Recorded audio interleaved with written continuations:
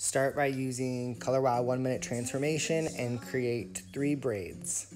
Starting with the braid at the top of the head, braid to the occipital and pin away. Next, create braids on each side, making sure to add hair only to the center strand. This keeps the braids tight and also keeps the hair flat.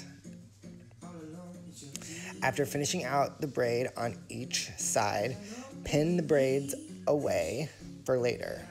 Next, add hidden crown clip-in extensions. Make sure to root them using Colorwow Root Conceal Powder for a natural blend. Next, create a waterfall braid. This technique is a rope braid, sliding a piece of hair in the center. This keeps the hair flat and also is a great way to blend short hair with long hair. Finish out the braid because you are going to wrap it around and create a low ponytail at the base of the neck. Secure with a hair elastic and bobby pins.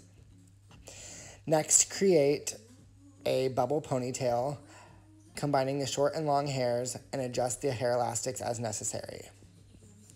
Take the top braid and secure into the elastics, and finish with Colorwow cult favorite hairspray for the perfect finish. Stassi's look was a braided technique, which you will see later on Lala. For Kristen, we went with a lived-in undone look. As you can probably guess, her inner personality was Stevie Nicks, so we just wanted to go for a supernatural undone wave. Style on Steroids texture spray is the perfect texture spray for a natural finish, and alternating wave patterns using a 1.25-inch curling iron created the perfect amount of movement.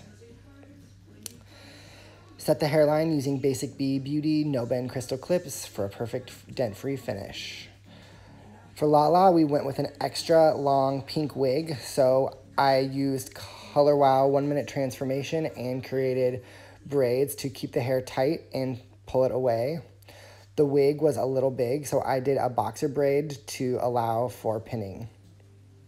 After putting on the wig, you use Got To Be Glued hair gel and a hairdryer to snatch the hairline.